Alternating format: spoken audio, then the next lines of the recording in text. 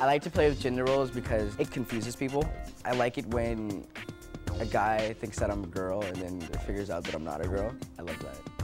I may be male and I may be straight, but I'm not completely rigid and narrow way of what you would call masculine. I don't know where I stand in the whole manly versus, feminine. I feel like I have both masculine and feminine qualities. I don't feel one way or the other. I'm just not female. Everywhere you go, there are gender messages. There's no real way to make a decision in the world without having to think about gender. It's all the time, every day, 24/7. Come on. Guys are supposed to wear baggy clothing. They gotta dress cool and they gotta match. It's supposed to be like curvaceous and supposed to have like big boobs and big butt and skinny little waist. Wearing the shirt that I'm wearing right now, the purple color, automatically people think that I'm gay. Dad will take me out and just, all right, son, I'm gonna teach you how to jump a car today.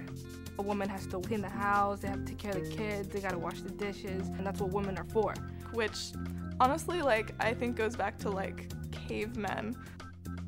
People think that the whole gay community is, sex crazy, and they just want, sex, and that's all they think about. You don't want to be a prude, because then no one's gonna like you, but you don't want to be a slut, because then no one's gonna want you. Nobody on my cross-country team that I know of knows that I'm gay. I think people would be surprised that I'm bisexual. I just happen to fit on the transgender line.